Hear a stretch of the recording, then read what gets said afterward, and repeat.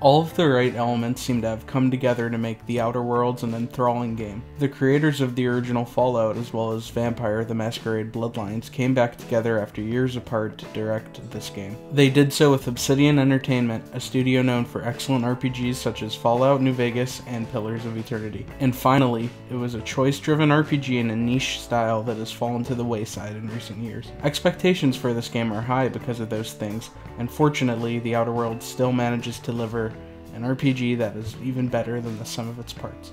The Outer Worlds is truthfully crafted around player choice, even more so than other titles that like to boast that same idea. Those systems and gameplay and dialogue are built on the backbone of an intriguing universe, and the dialogue is enjoyable and entertaining at its worst, and genre-leading at its best. The Outer Worlds is a must-play for any RPG fan, and a hallmark example of a systems-driven game that still manages to deliver an awesome narrative. More than anything else, The Outer Worlds triumphs in its dialogue and the universe it creates. The Outer Worlds is set in a dystopian colony, but the colony reached that point thanks to the privatization of space travel rather than the nuclear war of Fallout. As such, this universe feels a bit more tangible and believable than a lot of other sci-fi, and even though the developers are hesitant to call The Outer Worlds political, it clearly does have a lot to say about the pitfalls of capitalism and the dangers of large corporations that care more about the bottom line than their employees. It critiques those systems with a sarcastic wit that would be hard for most game writers to pull off, but Obsidian Entertainment managed to do so excellently. I was grinning during almost every conversation in The Outer Worlds due to how clever the writing was. Even when the dialogue is being less coy and more serious, it's still engrossing. The game does use some pulp sci-fi tropes, but it tackles them from a unique perspective, so those ideas never feel repetitive. On that note, all of the companions are quirky and lovable in their own right. Their quests actually contain some of the best dialogue in the whole game. Depending on the player's actions, the stories within The Outer Worlds are all surprisingly dynamic. Companions are completely optional as well, but they will impact various stories and quests in unique ways if they are in your party.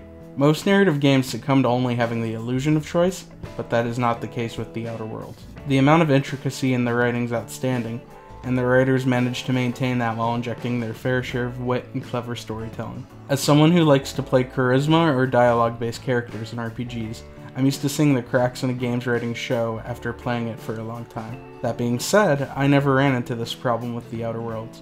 The Outer Worlds shows that Obsidian Entertainment has some of the best writers in the gaming industry, and Microsoft is lucky to have them as a first-party studio now. That amount of choice carries over to gameplay as well. Though many situations will either work best via stealth or combat, there are still many ways to approach them. Like the best of the RPG genre, The Outer Worlds lets players pour points into different skills and perks that can bring one's character in a variety of different directions. I created both a dialogue-focused character and one that focused on melee and stealth, and The Outer Worlds managed to support both of them without ever feeling unnatural. The flaw system is a neat, if avoidable, addition that gives riskier players more fleshed out characters, adding another layer onto an already deep game. Just having systems for system's sake can be annoying in some RPGs, but each modifiable part of The Outer Worlds ultimately serves the player's experience in a positive way that results in a feeling of immersion rather than frustration.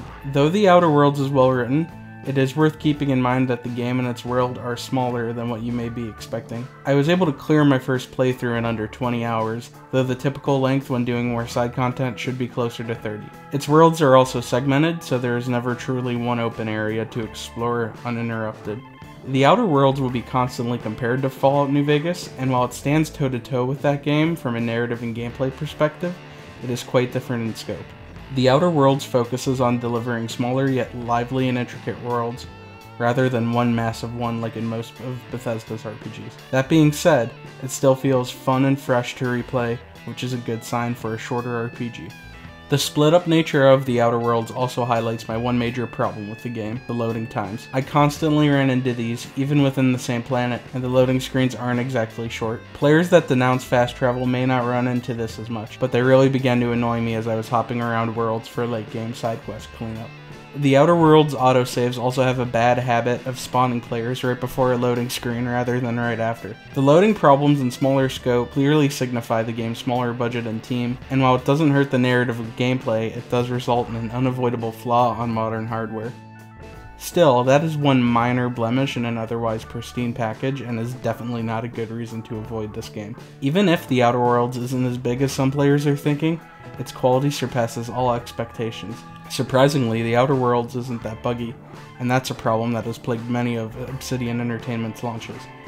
The Outer Worlds rewards player choice and experimentation on a level that I have not seen since The Legend of Zelda Breath of the Wild, and it manages to do so in both gameplay and story. With the best rating of any game thus far in 2019, any fan of RPGs needs to play The Outer Worlds. DualShockers is giving The Outer Worlds a 9.5 out of 10. To read more about my time with The Outer Worlds, you can check out my full review at DualShockers.com, which is linked in the description.